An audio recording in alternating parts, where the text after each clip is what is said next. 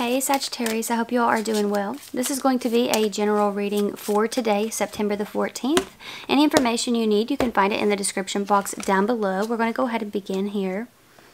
Some of you are just feeling a little bit worn down on this day. I do think that towards the end of the day, there could be a little bit more like quiet time almost, you know. I think that it could be a very busy time. We have the Knight of Swords, the Five of Pentacles. I feel like you could just be feeling a little bit drained or under the weather or something of that nature here, Sagittarius. You could have a Gemini or a Scorpio trying to communicate something with you or wanting something out of you.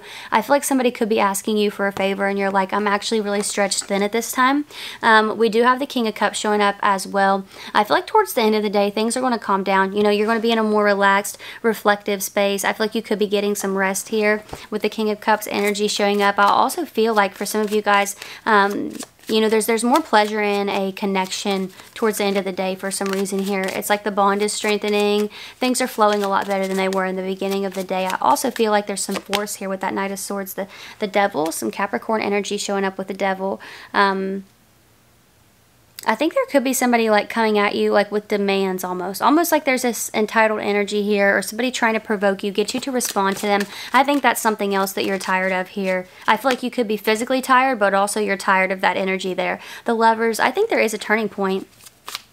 It doesn't feel like this person is changing. I'm not saying that, but I feel like there's a turning point in your day. We have the Hangman showing up. I feel like you're not arguing with somebody. You're not explaining yourself to them. You know, you don't have to answer to them. And I think that's something that is making you feel really good. It's making this person blow up here, Sagittarius. Like absolutely lose it. They could be losing it on you, like through a text message or a phone call or some kind of message with that Knight of Swords energy. But things are chaos in their life. And I think that's why they're trying so desperately to lean on your energy. But I feel you've moved on. I feel you're moving towards someone else here, okay?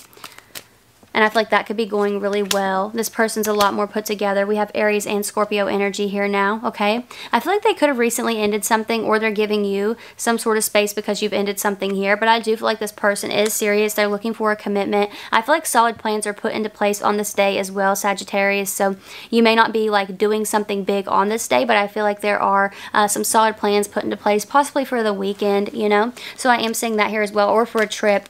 That's what I'm getting. I hope that this was helpful. There are details down below for anybody who's interested in personals, Instagram, or Patreon. But if this is where we part, Sagittarius, I want to thank you all so much for being here. I really appreciate you, and hopefully I will see you next time. Bye.